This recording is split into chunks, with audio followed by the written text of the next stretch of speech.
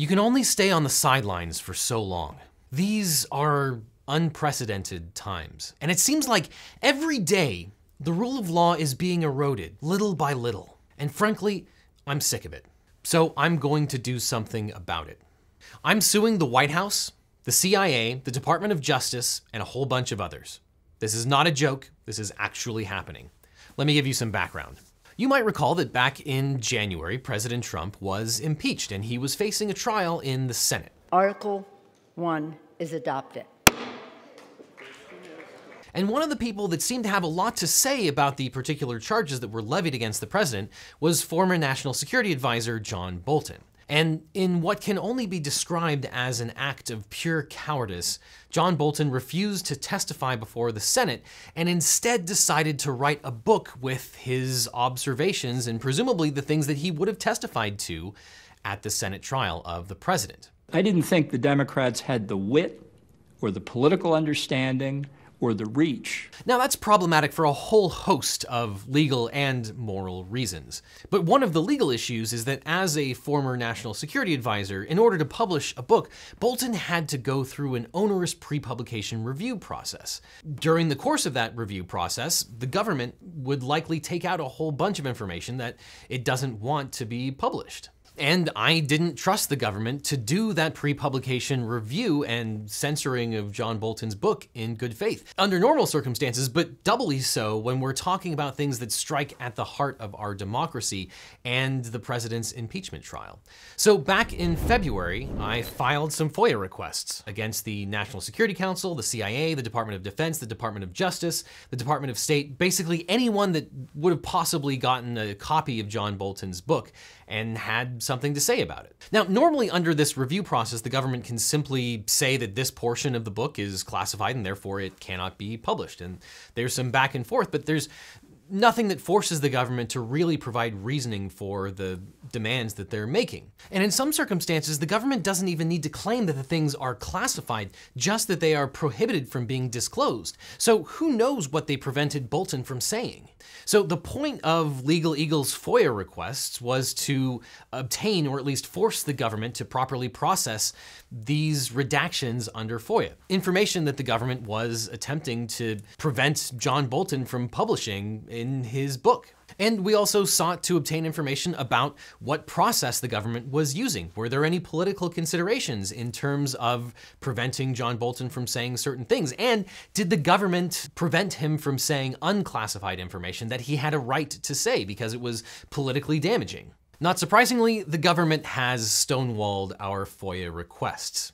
So we're filing suit. We are suing the government, the White House, the CIA, the Department of Justice, the Department of Defense, the Department of State, and a whole host of other federal government agencies to find out what they prevented John Bolton from saying. The goals are simple: to force the government to disclose the information that it didn't want John Bolton to disclose to the public, to either force them to unclassify the information, to admit that it was never classified in the first place, and at the bare minimum, to force them to explain why and how that information is classified and why it cannot see the light of day. This is actually what happened when Jason Leopold of BuzzFeed filed a FOIA request and eventually a lawsuit to enforce that FOIA request for the original Mueller report. We got a lot more information about the vague redactions that the DOJ had actually done to the initial release of the Mueller report, and we found out that a lot of those redactions were completely improper. And because I don't necessarily trust the government to have conducted a good faith investigation in this particular case, we also want the correspondents to know who was making this decision, why these decisions were made. And as I covered in my other video on the whole John Bolton case, the timeline doesn't line up here because allegedly one of the government employees cleared John Bolton's entire book for publication, only to have that decision changed at the last minute by a political appointee. A political appointee who had basically zero training in terms of overclassification. It's entirely possible that this whole process is rife with political machinations designed to hide the White House from unflattering information that should see the light of day. So because the government has stonewalled our requests, we're filing suit. We're going to ask a federal judge to enforce our demands, to make sure that the government complies with them, and to disclose this information. This is not a stunt. This is not a joke. We are actually filing a federal lawsuit to enforce our FOIA requests, as we are entitled to do. And like any good lawyer, I have teamed up with some of the best national security lawyers in the country. Specifically, in this case, I am working with the National Security Counselors, which is a nonprofit organization, and their executive director, Kel McClanahan, who has more experience with FOIA requests and FOIA litigation than probably anyone else.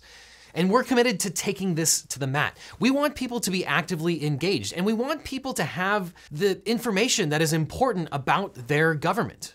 Democracy only works when the people are informed and have access to the information that is critically important. And if the Senate isn't going to give the president a fair trial when it comes to impeachment, then the only check on executive power is at the ballot box. The primary way that we rein presidents in is not through impeachment, it's through elections. And that only works when people have the necessary information, including the information that the government doesn't want its citizens to have. So this will be the first in a series of videos that chronicles the adventures of suing the federal government to disclose information that probably should have been disclosed in the first place.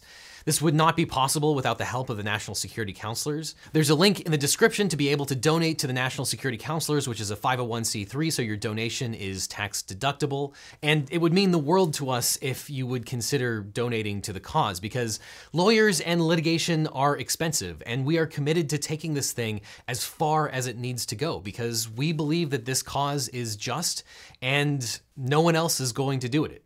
And any donations made above the cost of this litigation will go towards the other charitable work that the National Security Counselors do, which includes, but isn't limited to, representing whistleblowers, representing journalists in FOIA requests, suing to strike down anti-transparency policies and practices, and advocating for pro-transparency and accountability reforms in the law and the government. And it'd be great if this was not a one-time thing. I'm hopeful that this lawsuit will create real and lasting change, or at least be able to disseminate important information related to the heart of our democracy. But it would also be great to be able to right other injustices and to be able to uphold the rule of law in other contexts.